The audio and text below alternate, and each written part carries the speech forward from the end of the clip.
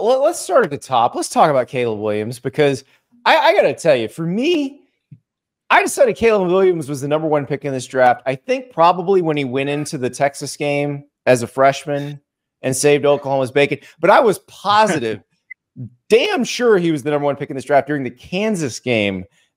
Remember the play where he throws it to the guy, he runs to, like, steals the ball back from him. Ridiculous. And is like, I'll take, like, nobody has those instincts or that improv. Like, and I think it ended up being a terrible play. He might have fumbled or something, but when he did it, I was like, oh God, this guy's so different. Yeah. I think it was a really interesting quarterback cycle that year. A lot of guys committed early.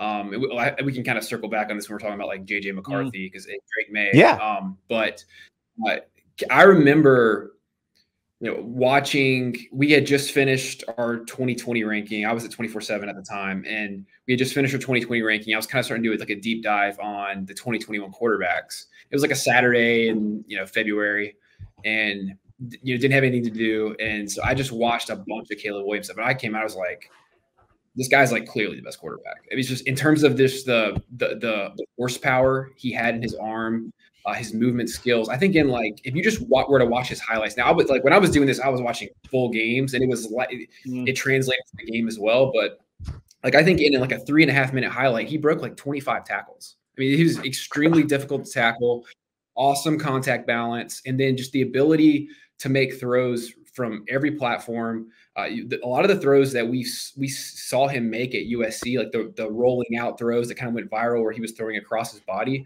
he was doing that in high school, like the exact same throws. So everything he was doing was just highly translatable.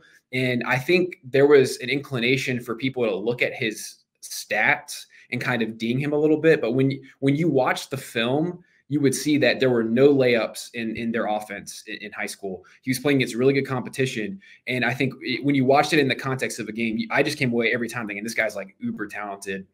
And it was a deal where, I thought he was clearly the top quarterback talent in the cycle. And even when like Quinn Ewers reclassified, like that to me just wasn't a question. I still would take Caleb Wiliams over him in terms of, especially after I saw Quinn physically, it just a different level.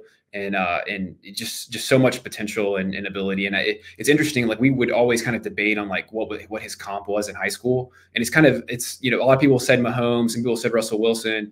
And you've kind of seen that come back around on Aaron Rodgers. And I think that's a really good one, but he certainly is that level of talent. And I just think like there's not a lot of guys that have come through high school football the last several cycles that have the combination of like arm talent, ability to play inside structure, which he really did more in high school than college. Like he was under center a good bit in high school, and then improvisational plays too.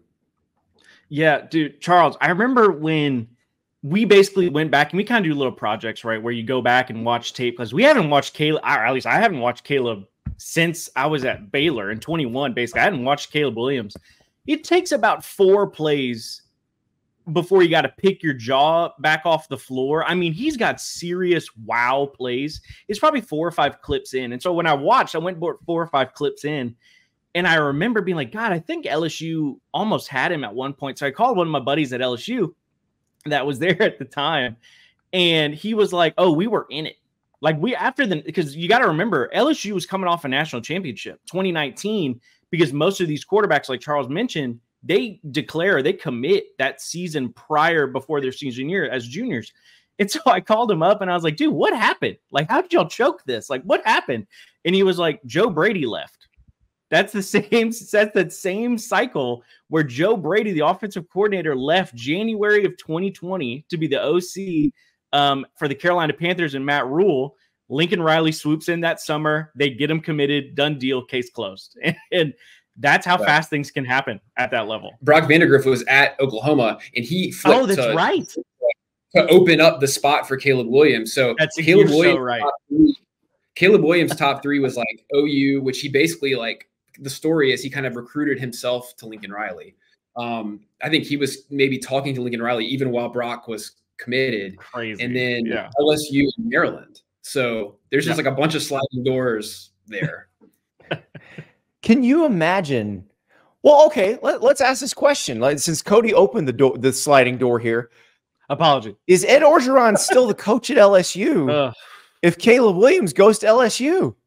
Guys, even more important, is Cody Bellaire still at LSU or is he at On3? No one knows at this point. But yeah, I mean, that would be crazy. I mean, I will say at that time, we felt like the writing was on the wall. But I mean, to your point, if Caleb Wiliams there, is that a team that instead of going 7-5 goes, I don't know, 10-2, and we're still there? It's a great question, Andy. I don't know. Oh my God, that is wild. Thank you so much for watching. Just a reminder, subscribe to this channel right here so you never miss an episode of Andy Staples on 3. And oh, by the way, watch all the other great videos on the On3 Sports YouTube channel.